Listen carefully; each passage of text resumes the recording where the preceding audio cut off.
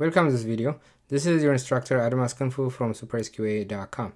This video is part of courses related to Python and QA automation. Check out the description below for more detail and some super deals. And don't forget to smash the like and subscribe buttons. Alright, so in this video we're going to see how to install Python on a Windows machine. We are going to install two different versions of Python, Python 2 and Python 3, both of them on the same machine. So the first thing to do is to see if you already have Python or not. So the best thing to do that is open your command prompt, cmd, and type where Python. So the where command, if you don't know it, is basically where I say where Python is checking where is Python installed. So it's going to look through the system path and tell me wherever it finds Python. In this case, it gave me this installation of Python. It must have come with the default Windows. This is a fresh installation of Windows, but it doesn't really work. If I try to run this, I have no clue what it is. If I just do this and dash uppercase V to get the version, nothing. So I don't know what that is, but basically what this is telling me is I do not have Python. If I do where Python 3, I get the same thing, which doesn't work. If I do where Python 2, and it doesn't even find that. So technically I don't have Python. If I just type Python and hit enter, it's not going to open. It should have opened the Python interpreter, but it's actually opening the store instead. So you can install Python from here, but I'm just going to use the most common way is to go to the actual Python website, click on downloads, and I'm going to select my system, which is Windows. So let's select Python 3 first. If you're on the same boat, you don't have it in your system, whatever you install first is going to be the default. So go ahead and install Python 3. Going forward, this is 2020, starting from 2020, Python 2 is not supported. It doesn't mean it's not going to work. It's actually super popular. It's being used everywhere. Like, not everybody's going to convert to Python 3 that quick. So, but if you're going to start fresh, might as well start from Python 3. And if you're brand new, it makes no difference in terms of learning the programming language. All right, so let's click on Python 3 right here. Scroll down until you find the installer that you want to use. So I'm going to select the 64-bit executable installer. I'm going to click on run. Should open up a little window to install Python. There you go.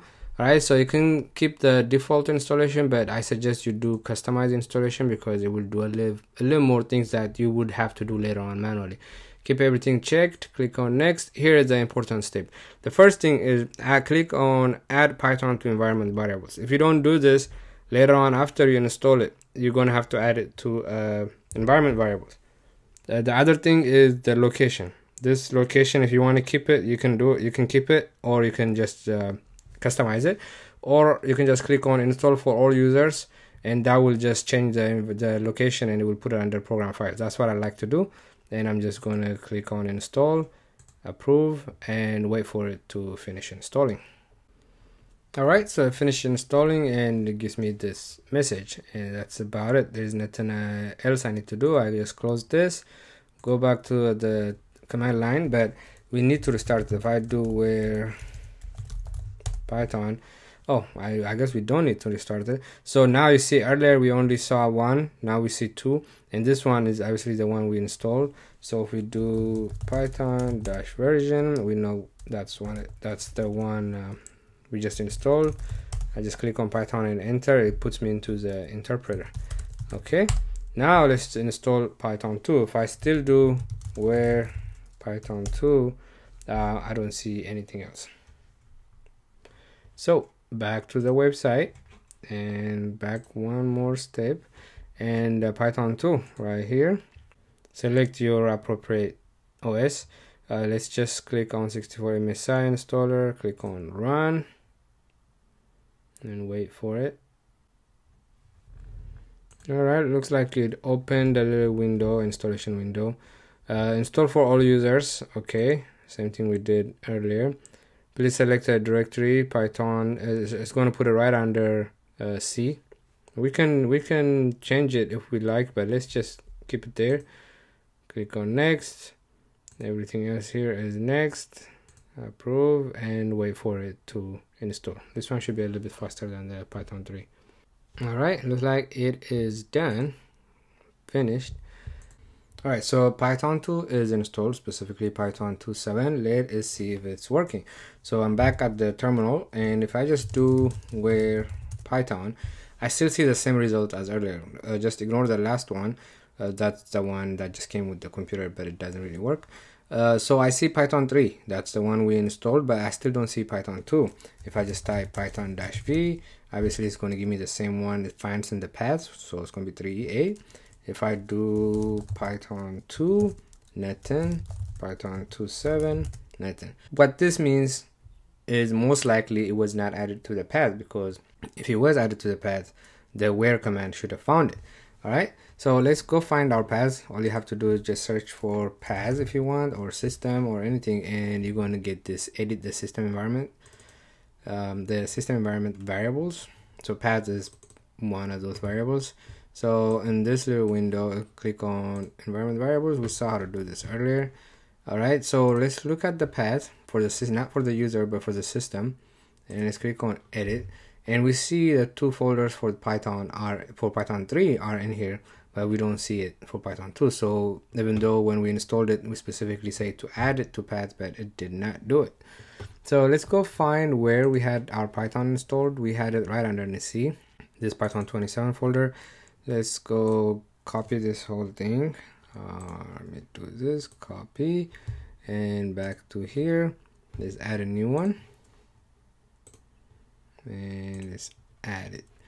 Okay, let's add one more, because we also want the scripts, because this is where pip and everything else is sitting for Python 2.7. And we noticed when we automatically did it for Python 3, it automatically added those variables, right? So I had it open. Why did it close it? Okay, we can still do edit. All right, so add new, paste it, but let's just add scripts. Okay, and that is okay, and okay, and okay. Now we do where Python, still the same thing. Sometimes you have to close the terminal and open it, but with the latest version of Windows you didn't have to. But let's do that this time.